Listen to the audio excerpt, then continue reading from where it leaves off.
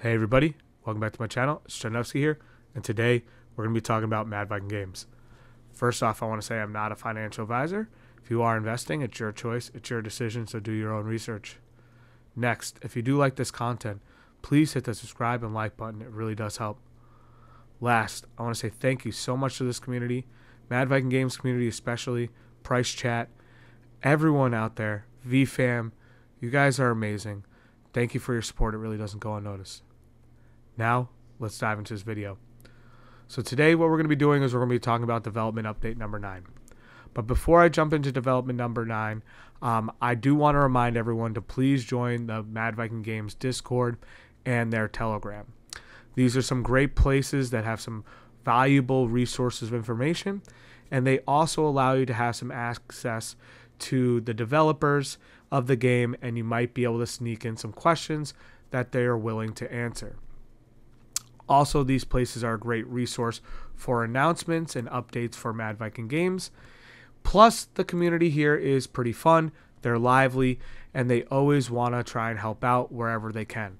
If they can't help out, they'll try and guide you in the right direction, or sometimes what they'll do is they'll guide you to this facts section, because here is where you can really find the meat of the information for Mad Viking Games. Their website, don't get me wrong, is amazing. Their Telegram is amazing, but I just feel like this is a nice one-stop shop for the finer details that you want to know, like how staking works, the chess, the NFTs, all that good stuff, that meat, right? You could also find those places on the Medium, the website, and their Telegram, but I personally just like the Discord because I think it's a wonderful place to be, and the community here is absolutely fantastic. All right, so without further ado, enough about the Discord. Let's dive into this development update. There's some hidden gems in here for the development update I do want to talk about.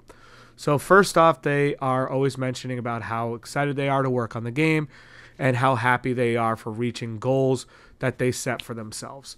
So they're always working on these characters. They're always working on the coding and all the mechanics. So we should expect that to be happening in all of these updates. Now let's talk about specifically what they said about the open world.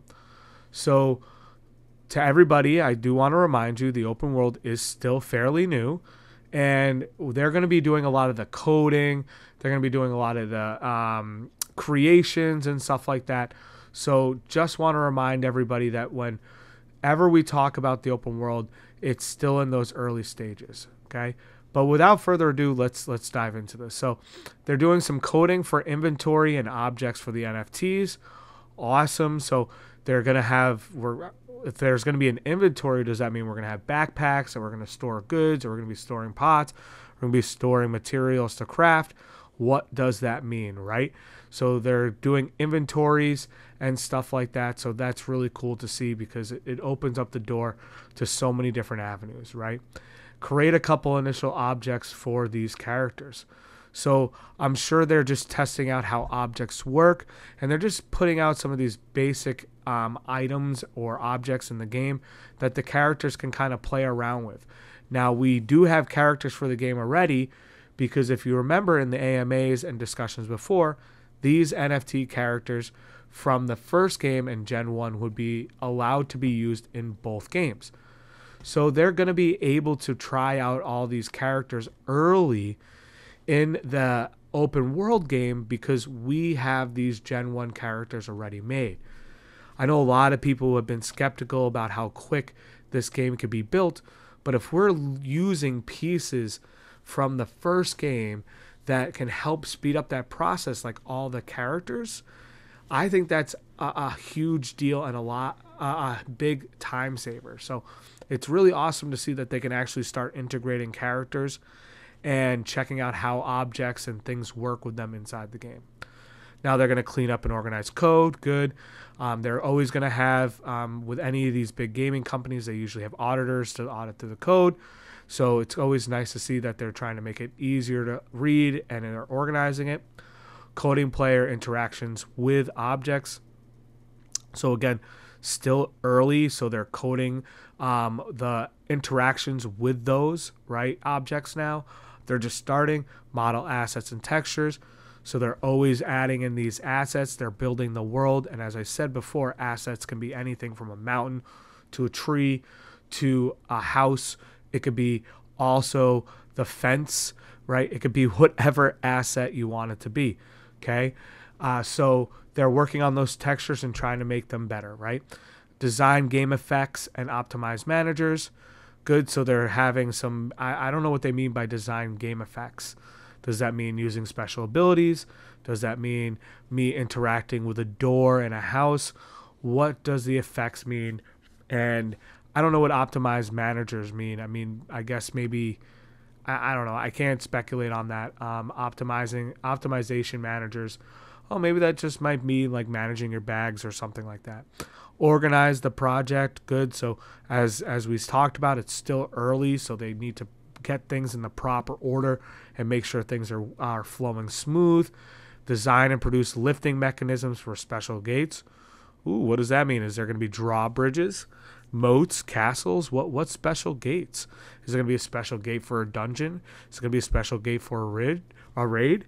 What is it going to be? I don't know. I can speculate all day. I do remember him saying that we might be able to meet up with our friends in the game, a group of us, and battle a dragon. So there's a lot of things out there that are going to be I could speculate on for days about. Okay? But let's continue. That's just gates, right? Don't want to overhype a gate. But it's still cool to see that they're working on interactions in the game and stuff like that. And it tells you kind of a little bit more details about it. Implementation of RTV, real-time virtual textures. All right, so real-time virtual textures. First, when I saw this, I really didn't know what that meant. And I needed to kind of look up a little bit of information about it.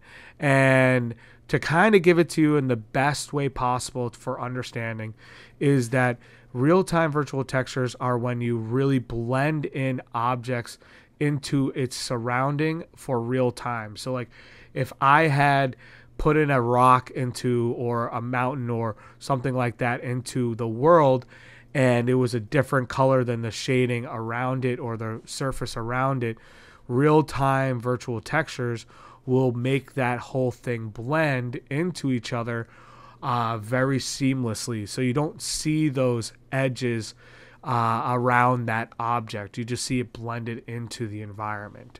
Okay. And with that, they can like move around the asset and do stuff like that. So I believe this is mainly for like characters, interactions, and things like that, and putting those like houses and assets into place where they interact and blend in perfectly with the environment, so you don't know a difference between them. I'm sure this is something that's really used on the characters as well while you're moving, so you don't see it be like a clunky thing that's completely looks weird inside the game. This really kind of makes it so that it looks smooth, it's clean, and it interacts right with the environment in real time. Okay? So I hope that was helpful in understanding that. It definitely took me a minute to figure out. But that to me, I believe, is the gist of it, right? So let's go to the next thing. So incorporation of new biome, the swamp. Ooh, so they have a new area called the swamp. All right. I wonder if they were showing us some of those pictures earlier. It might have been the start of that. Who knows? But let's continue. So the turn-based game, solve inventory problems. Well, do they mean solved? Solve inventory problems? So is there still inventory problems? It's not a bad thing. I mean, there's always going to be things that need to be worked on. But just curious if they meant solve inventory problems, if that was something that they were working on and still working on. I am curious about what inventory does mean. We've talked about that. They've had some materials they talked about and things like that. So can't wait to see what this game has in store for us. I know everyone keeps talking about the open world, but I think the turn-based game is going to be a sleeper. And this one's the esports one. This is the one they're promoting the most. So I can't wait to see what the turn-based game has in store for us. Next on the turn-based game, excuse me, coding character respawns. Ooh, what is it? Well, we already know what respawns mean. If you don't play video games, I'll give you the hint. That means that you die and come back to life. So whatever happens in this game, we have the ability to respawn and come back to get to life in the fight.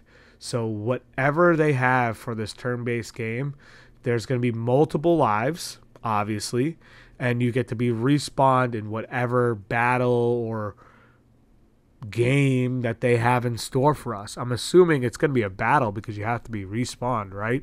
So that's interesting to see, and I'm kind of curious of how they're going to do it because they're using cards. They talked about cards, so who knows what's to come with this game. They did say it was going to be unlike anything we've seen before. That's why they couldn't compare it.